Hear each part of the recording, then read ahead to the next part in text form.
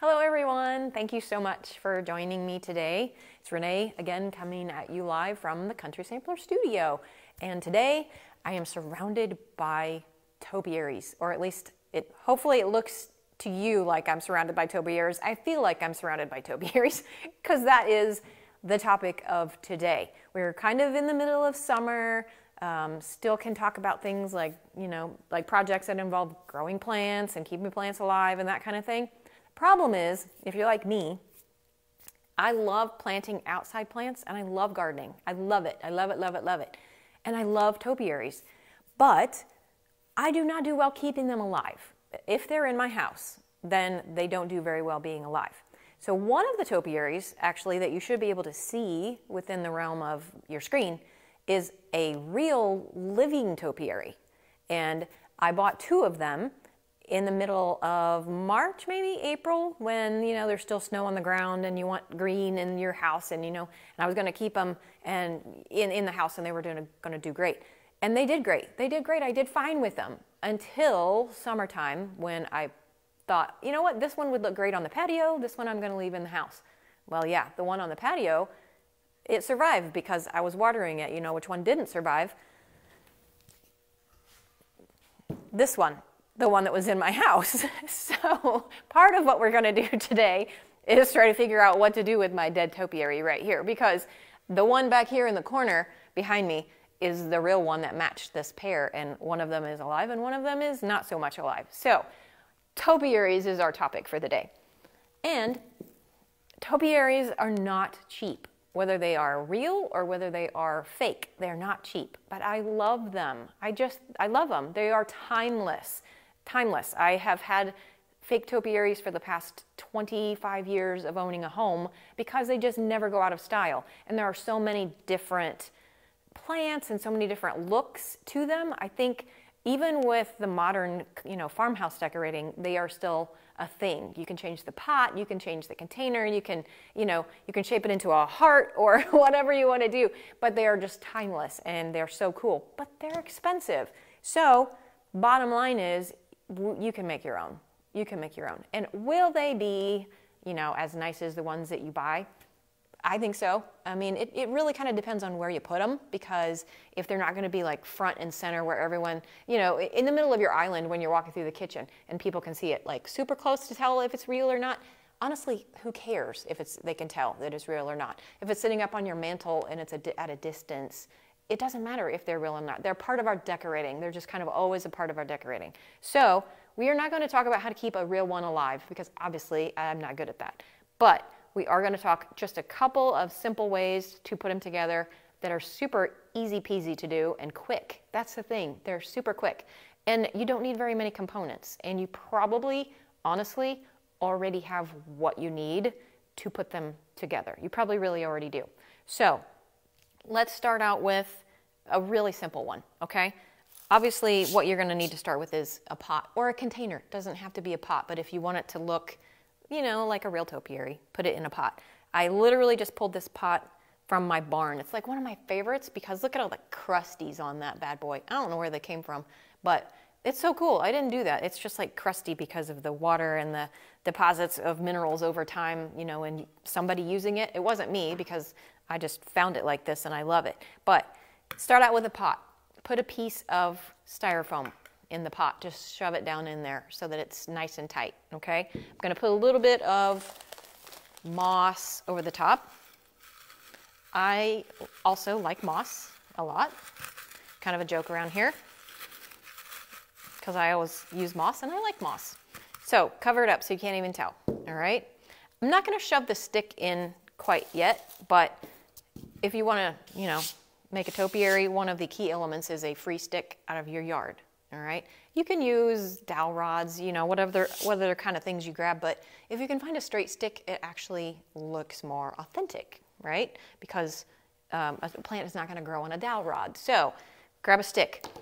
Here's what I have. I have an assortment of green here, but grab this is one of my favorites, little bunches. I just grabbed a bunch. This is what it looks like originally before you cut it up. Little tiny leaves, okay? Everything that I'm using today comes from our favorite hobby store, okay? that you can just buy these at year round, and sometimes they're buy one, get one, you know, free basically, because you get them for 50% off. That's when I always buy mine.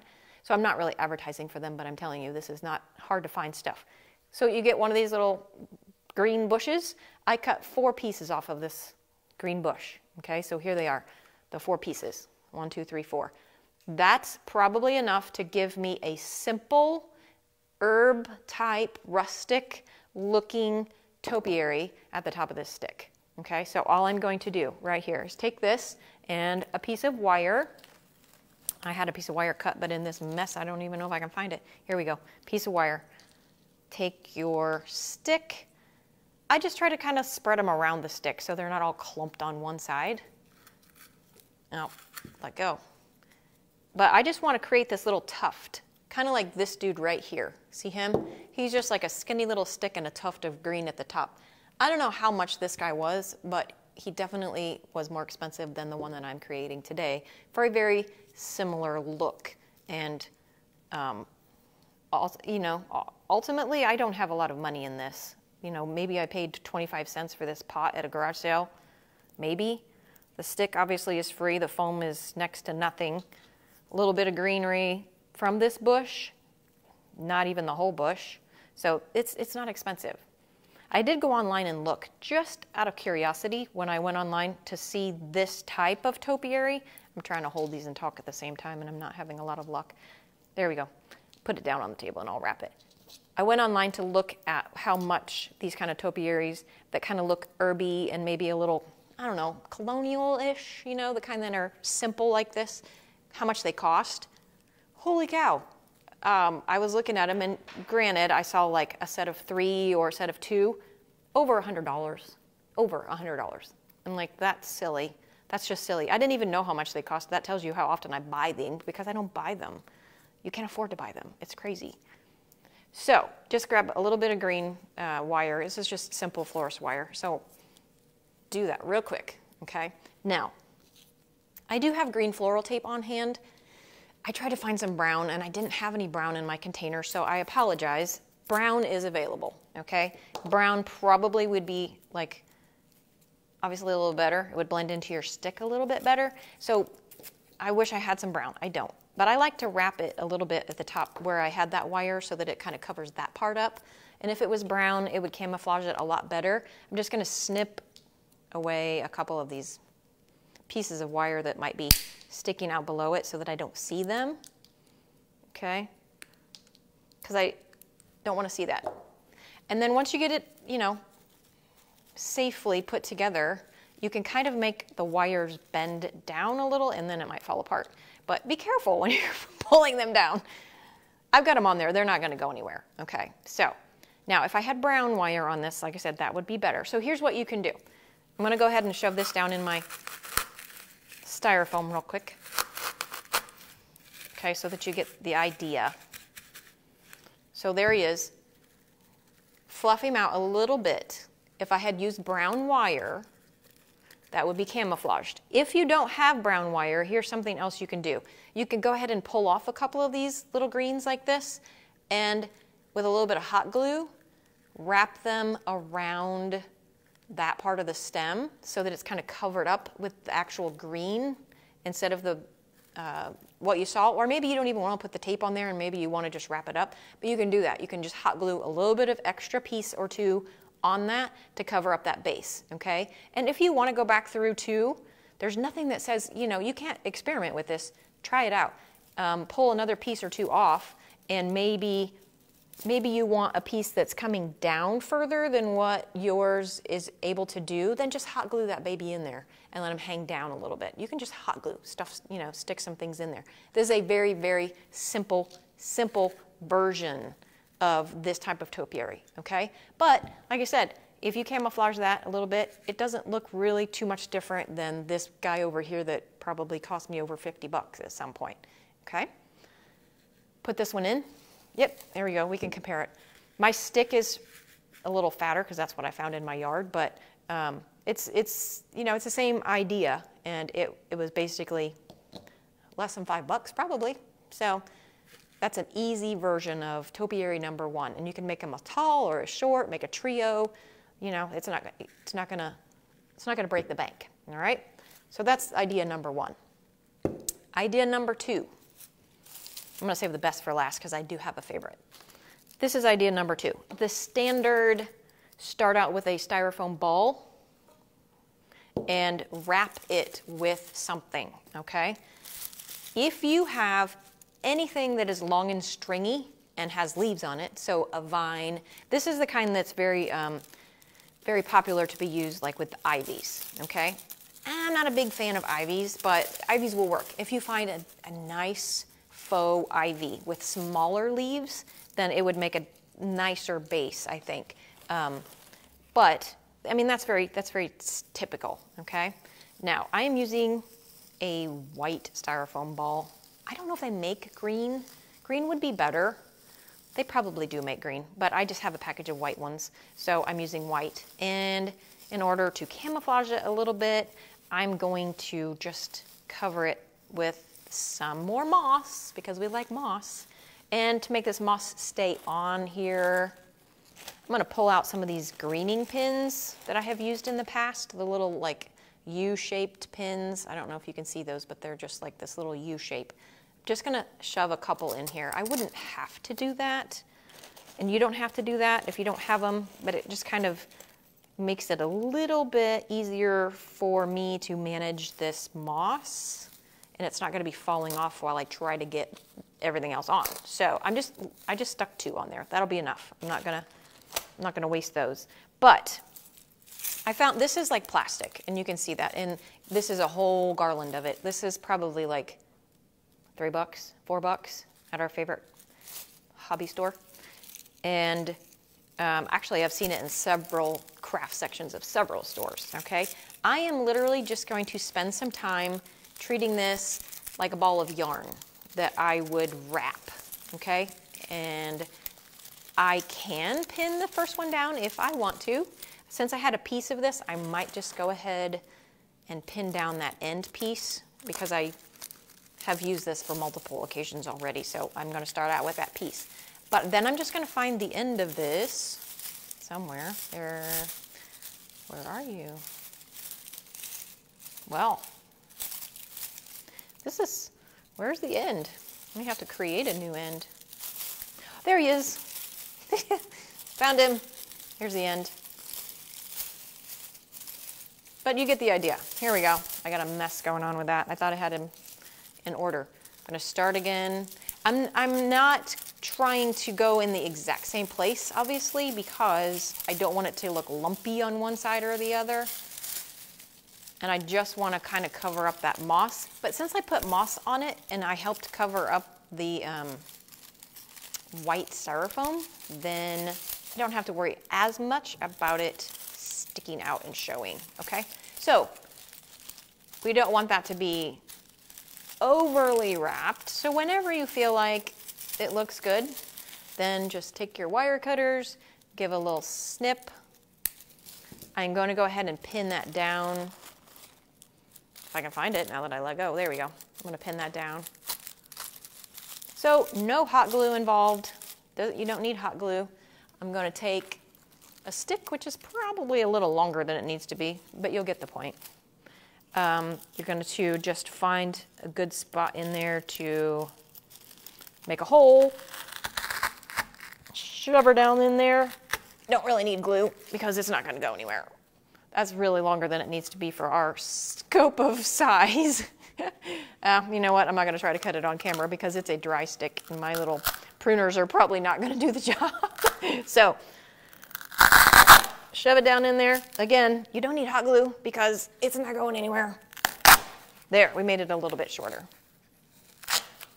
So, a little out of proportion, but you get the point, okay?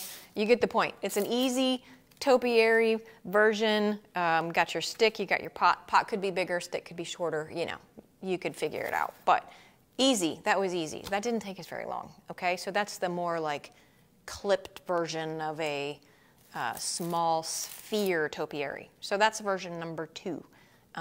Very simple. And you could get bigger styrofoam balls. I mean, I could have started out with a larger styrofoam ball and it would have been more proportional. So I'm going to set him aside. And I will do one more, but I also wanted to show you this option really quick too. There's really nothing to make on this, okay? Look at this. I just threw this together this morning. Oh, I added a few extra pieces because I liked the dark in there, but let me show you. This is four stems of this, what is it called? Lamb's ear. There we go. 4 stems of lamb's ear, all right? If you can find some greenery that has super long stems like this, and the green part, whatever it is at the top, could be lavender, could be the lamb's ear, could be olive plant, whatever. If you can find some that are long stemmed and have most of their greens at the top, literally all I did was put a piece of wire here, put a piece of wire here, bundle them together so they have their own stem, got my pot, got my styrofoam, and shoved it down into it, and then kind of pulled them down, okay? Now, if you want to treat it, like, I don't know, maybe this one's bothering you, so you trim it, okay? Maybe this one's bothering you, trim it. Prune your topiary, you know, if you don't like the way they're looking, and then if you think maybe you need to put some, you know, more greens coming down this way, take these little dudes and just kind of stick them back up in there, okay? But that was so easy. All I did was have the stems, wrap it twice, and shove it down in a pot, okay? If this is sitting up on a mantle or, you know, a high shelf someplace, look how authentic that looks. That's so cool. I love this idea, and it's just that easy. So you can make yourself a matching pair and put them on either side of your mantle on top, put them next to the fireplace on the bottom. So easy and so cool. I love that. Okay, so that's idea number 4. That's how easy it is to make those kind of topiaries. Here's my favorite. I love this. A little bit bigger pot. Already have the styrofoam in it. I didn't glue it in. I just shoved it in there. Okay. A little bit of moss on top. I have some of this grapevine that you can buy literally, again, just about at any craft store. And I have a piece of it that's maybe doubled, okay, into a nice little wreath base. I'm going to set that in the middle. I'm going to take some greening pins. Once I can get them out of the bag. Take some greening pins. And since this is grapevine, super easy to shove pins down, kind of just giving it a little bit of a secure base. I kind of like to do it different directions going in so that it's secured from a couple different ways. Maybe I'll even go from behind over on this side and just grab a couple pieces. It doesn't have to be like super well adjusted. I mean, you're probably just going to keep it inside and put it on a shelf. It's not like it's going to be outside during a tornado. So, you know, if it is, then that's the wrong place for it, I guess. So here's my base. Pot, a little bit of styrofoam, a little bit of moss. I got these, again, at our favorite hobby store. And at first I thought, those are cool, but I don't know what I would do with those. I really have no idea what I would do with those. They don't look very country to me. They're not really, I don't know. But I thought I would give this a try. Here's what I'm going to do. I'm going to take one and I'm going to stick it kind of over on this side of it. Shove that stem, I cut it, of course. Shove that stem down in that side. Okay, kind of spread this out momentarily. And you can kind of pull on them. They're not real, so you're not gonna hurt it. If something falls off of it, it's not a big deal. Shove this one down on this side, okay? So I've kind of got them pointed 2 different directions. Here's where the fun part comes in. All I'm gonna do is take this green, these long strings, and wrap them around this grapevine and kind of shove them into the pieces of the grapevine, okay? That's all I'm doing. I'm wrapping and shoving. I can take pieces of wire, can take pieces of wire and wrap them around if I don't think it's gonna stay put, but it really probably will stay put okay because there's all these little pieces of this grapevine and I'm shoving stuff into it. So it's super easy, okay? So you get the idea. I'm just wrapping it up and shoving it in, okay? If I wanted to put a little piece of green wire down here to make it tighter, definitely can do that, okay? Now, in my opinion, and this is just me, but we're not going for perfect here, you know? Like when you have a real topiary, the whole point is you have to trim it, and you know, it's got fresh growth, new growth, and if you don't trim it, it kind of gets a little out of hand, you know. That's just what they do because they're real plants. So if some of these pieces stick up funny and they don't look like they're, you know, trained well, then it just kind of gives it more of that, hey, this kind of looks like a real thing. This looks like a real plant here, and it's not. So even though this is like a little succulent actually, it's looking kind of like it's an herb to me. Like it's little leaves that are looking kind of like an herb. Now, I also can go back. I have an extra one of these. I'm going to take off a couple of little pieces, and I'm just going to wrap them individually. Again, I could take glue, I could wire them, do whatever you want. And I'm just going to add a couple to the top, because if it doesn't reach all the way up, then this part's going to be a little empty and a little bit, you know, just look a little empty. But you can just kind of lay them in there. You can wrap them around. You can do, you know, so just secure them, like I said, with a little bit of wire. If you want a hot glue, I don't like hot glue because I don't like the commitment. So I would like to take this home and, you know, leave it somewhere for, I don't know, the rest of the summer maybe, and then I'll probably want to change it out. Plus, if you make the commitment and you glue all this in here, then they get dusty. And I don't like dusty topiaries because dusty topiaries don't look like real topiaries. So I'm not going to worry about making it that permanent. So there's no hot glue on mine. I just stuck it in there and that's just how it looks. But there you go. Like I said, the more kind of sticky outy parts there are, the more real I think it looks. So it was just that simple. Pot, styrofoam, a little bit of a ring, take a couple of faux plants that are long and stringy, whatever you get your hands on, and then just wrap it around, and you've automatically got a topiary that you don't have to worry about watering. So that is the fourth version, I believe, that we took a look at and put together. So out of these, maybe one of these is something that you can give a try with what you got on hand, or next time you're out and about, you grab something, you want to create one and stick it in your home someplace to decorate with. Easy peasy topiary decorating, okay? So thanks for joining me. Have a great rest of your day, and until the next live video, take care.